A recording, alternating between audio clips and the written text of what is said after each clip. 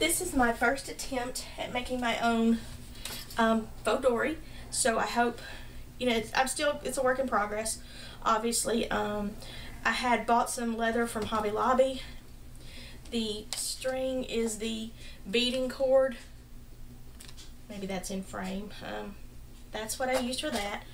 And so what I did is I put in a little 50-cent notebook that I found at Walmart, and that's what I'm putting my 365/30 lists in. The middle notebook is one of my own homemade inserts. Just took some blank printer paper, the thicker kind, and then a third notebook here in the back side. And like I said, that's the first one that I've made, and like I said, there will be adjustments on the next one because my notebook corners are sticking out, so I think I should have given it another inch or half inch at least to be able to cover that. But all in all, I'm pretty happy with it, and since it's pretty much the second one I've ever made, I think it will work just fine.